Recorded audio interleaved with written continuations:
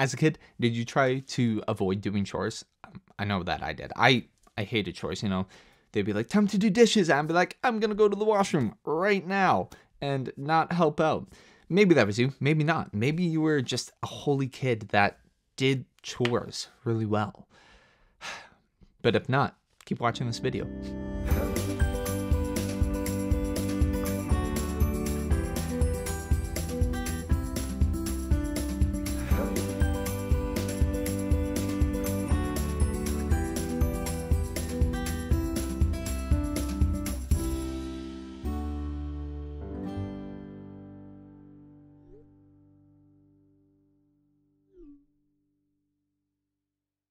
Hi, my name is Marcoux, and this is Trail Mix with Pure Witness Ministries. Now, one of the chores that I disliked the most growing up was window washing. Worst chore ever. Now, maybe it was just because in the house that I grew up, we had a lot of windows. But we kids would always try to avoid this job. We would say things like, the windows aren't actually that bad. Maybe just spot wash the really bad handprints and call it good enough. And eventually, though, the inevitable would always come and window washing day would be upon us. Now, no matter how much we denied the dirt on those windows beforehand, there was no denying the difference a good cleaning would make, revealing just how much dirt and had actually been on those windows. Looking out through our newly cleaned windows, we'd be amazed at how much brighter everything looked outside, how much clearer the view and bolder the colors were. It was like looking at the world through a whole new lens. And the house seemed that much brighter when the sun shone through those freshly cleaned windows. We were always in awe at just how much dirt and grime would accumulate on the windows between window washing days, and just what a difference it made to clean it all off. I got thinking about window washing the other day, and just what a good analogy that makes for our life regarding to our souls and the effects of sin. You see, that window pane is much like our souls. It is the lens by which we look out at the world, and it's also the opening by which the light of God shines through us. Now, when that window pane starts to get smudged up and collects that layer of fine dirt and grime, our view becomes cloudy. Much like when sin starts to smudge our souls and taint our view of the world. Now, if there's a big enough sin on our soul, like a really big smudge on the window, we might pay attention to that and get to reconciliation to wipe it clean. But somehow we can let all that fine dust and grime collect for a long time unnoticed.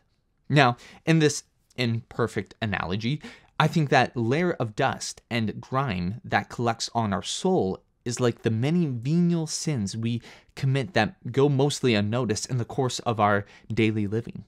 Often those little sins grow out of our bad habits. The little vices that we don't pay any attention to because they don't make any big and obvious smudge on the window panes of our souls. For example, losing your temper, procrastinating, giving into laziness, or dipping into the gossip that's going around. It could be 100 different things that add up to the many bad habits that we form while still thinking, I'm a pretty good person after all. And the problem about these little sins or bad habits is that we get used to them being a part of our lives. We just a part of, our personality, and we can be quite content living with them as long as we're not doing anything really bad. Just like the buildup of fine dirt on a window doesn't stop us from seeing out altogether. We can feel like we're getting along just fine and pay no attention to those small sins that are born out of our bad habits. But the reality is that those bad habits are stopping you from seeing your neighbor clearly. And they are blocking the fullness of the light of God's love that is meant to shine through you to others. St. Catherine of Siena said, "Be who God created you to be, and you will set the world on fire." You living with your bad habits is not who God created you to be. It's not enough for us to say, well, I just lose my temper. I'm just a procrastinator. I'm just insert the bad habit you don't want to deal with. That just amounts to a bunch of excuses that stop us from taking responsibility for our sins. And until we start to take responsibility, we won't begin to make the changes we so desperately need if we are going to become who God created us to be. But change is hard. It takes work. And it isn't going to happen if we don't even recognize the need. Much like us kids avoiding window washing day because it was such a big, hard job. Getting down to dealing with the sin in our life, big and small, is only going to happen if we actually recognize the need. So if you are struggling to see what bad habits you have allowed to creep onto the window pane of your soul, it might be that you are keeping the window pane in the shadows. Windows never look that dirty in the night, but when we stand in the light of the day, or quite literally the light of Christ, all those smudges and all that nasty grime becomes very apparent. Nothing is hidden in his light. Saints knew this, and it's why so many of them made a daily examination of conscience, and why they went to confession so frequently. They allowed the light of Christ to shine into their lives, expose the smudges and grime, and then get it all cleaned up regularly. St. John Paul II went to confession weekly. St. Mother Teresa of Calcutta said, "I must go to confession with love, because I have an opportunity to make my soul clean, to become pure." Clearly, she understood the need to keep her window pane clean and pure, to allow the light of Christ to shine through her. And this, in turn, allowed her to see out through a clear view all those whom the Lord had placed in our life to serve and to love.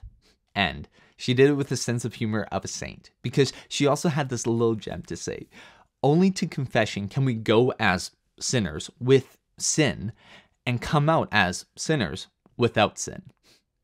We are all a work in progress. We are all sinners, make no mistake. And our job of window washing won't ever be done as long as we are journeying through this life. But the story of our lives does not need to be written as the sum of our bad habits and sinful tendencies. We have a very great Savior who has paid the price of our redemption, and who invites us into his life and into the light of his love, and who calls us to be holy and pure. And he gives us all the means to become who he created us to be through the church and the sacraments. So, what are we waiting for? Maybe it's time for us to do some window washing and start to get rid of some of those bad habits. But do you know what's not a bad habit? Hitting the like button and sharing this video. And while you're at it, maybe subscribe if you're not already. I'm Marcoux, and from all of us here at Pure Witness Ministries, God bless.